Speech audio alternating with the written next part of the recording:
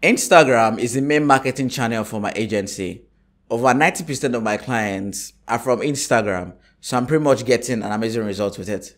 Not just for me alone, but also for my one-on-one clients as well. So you need to sit back, pay attention, and do everything I'll be sharing with you today if you're looking to get clients on Instagram without cold DMing people.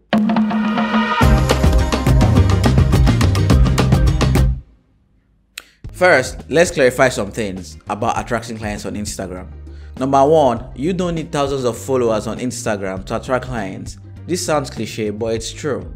One of my clients, her name is Jen. She has about 600 followers on Instagram right now, and she's already turning away clients because she's booked, okay? And where did she get these clients from? A lot of them are from Instagram. Number two, most of the times, if you're struggling to attract clients on Instagram, it's simply because your content game is weak, not because the algorithm hates you. Let's get out of the way.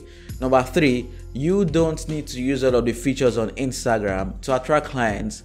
And for the fact that it looks like almost every day or weekly or monthly right now, you will always see new features from Instagram and things like that. So it's very, very hard for you to keep up. But the good part is you don't need to use all of the features that they are rolling out or even the features that are already there on Instagram right now to get clients. In fact, the simpler or the smaller features you actually use consistently over and over again, the easier it is to get results because you're actually able to master the small things better to get results for yourself. That being said, there are two categories of clients you need to be aware of if you are looking to attract clients on Instagram or any social media platform for that matter.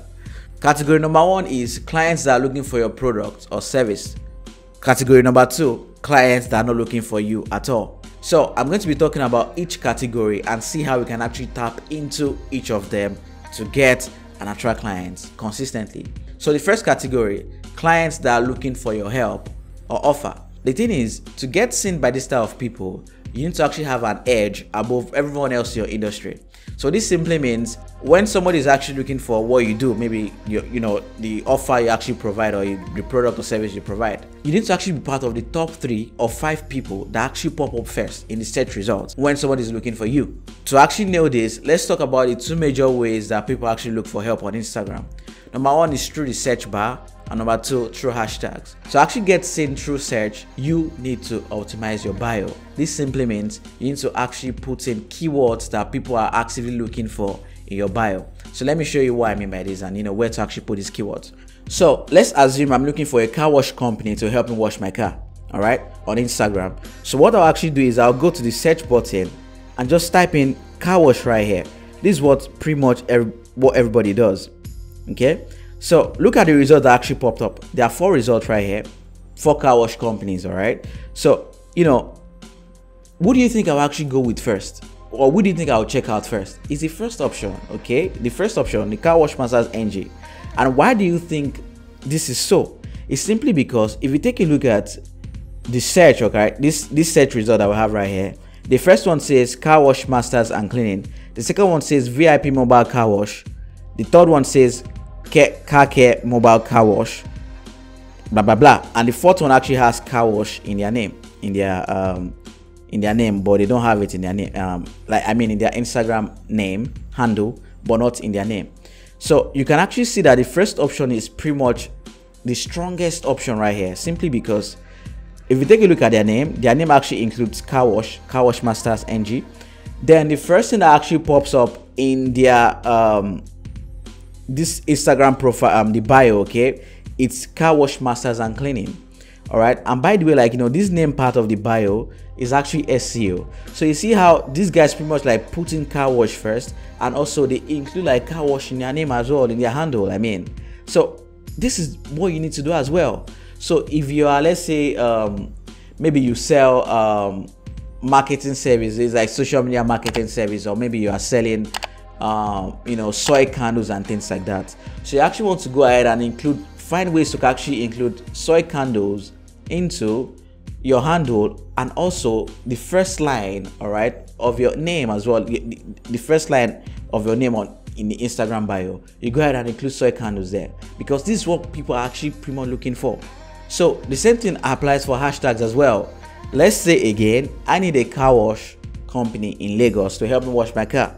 What I'll actually do is, pop in, let's say, car wash in Lagos, which is where I'm based. Okay, car wash in Lagos right here.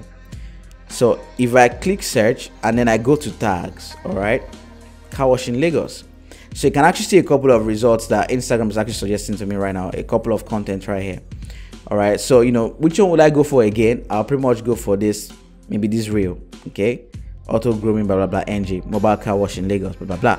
I'll pretty much go for this first one first. So this simply means that your content, all right, needs to be filled with keyword hashtags that people are looking for.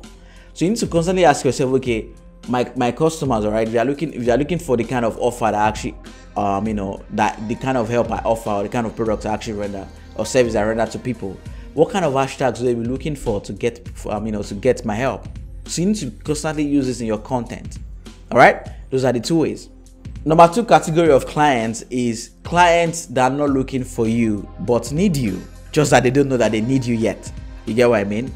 So for this type of clients, the way we actually get them from not knowing you to needing you, then ultimately buying from you, is through content, through strategic content. That's the reason why your content game needs to be on point. All right, so let's get the solution to that right now. For you to actually make your content game on point, there are 3 types of content you need to be sharing to convert total strangers to customers on Instagram or any social media platform. Number 1 is problem revealing content. This is actually content that talks about why a problem persists in your ideal clients' lives or business. Okay, an example is this content right here that talks about why no one is interested in what you sell and how to fix it. It highlights deeply the reason why no one is actually buying what they sell. So any client that's actually experiencing, let's say, inconsistent sales or no sales at all, this type of content actually appeals more to them. They're able to actually realize this problem. All right, the second type of content you need to be sharing is solution highlights content. So this is actually content that talks about what your ideal client needs to be doing to actually solve their problem. So an example is this content right here that talks about what customers really buy.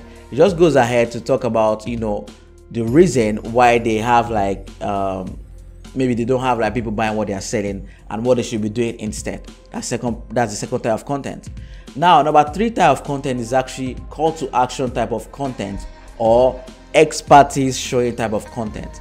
This is actually content that talks about your own expertise, how you can actually help your clients. And a typical example of that type of client content is actually things like reviews or case studies. Personally, for me, the type of content that actually talks about this for me is actually this one right here, case studies, that talks about how to convert a low budget client to high ticket client thereabout. Okay, so it talks about the way I actually did it for someone else like them. So you can actually see how pretty much if you nail these 3 categories of content, all right, you can actually take people from not knowing who you are to buying what you sell. It's that simple. Okay, even for the first category of clients we already talked about, which is clients that are already looking for what you sell, like your offer, your content is what will determine whether or not they buy from you. Because at the end of the day, the typical journey of your ideal clients that are looking for the solution you offer on Instagram is that they go to the search bar, look for type in a keyword that appeals to your industry, car wash for example. Instagram suggests 4 different accounts to them. They click on the first one. Then when they click on the first one, it takes them to their profile. So when they get to the profile, what do they see? They see your content. All right, so if your content is not really aligned to them, or if it's not something they can actually relate to, if it's not something that speaks to what they are looking for as well, they'll just go to someone else. They'll just go to your competitor and work with your competitor instead. So that's the reason why your content game cannot be weak. You can't afford not to be strategic with your content. I hope this makes sense. I share more in depth about this in my personal branding on steroids course, by the way. So if this interests you, click the link under this video. It will take you to the landing page so you can read more about it. That being said, I hope you found today's content valuable. If so, hit that subscribe button and stay tuned for what is coming next week. All right, I'll talk to you soon.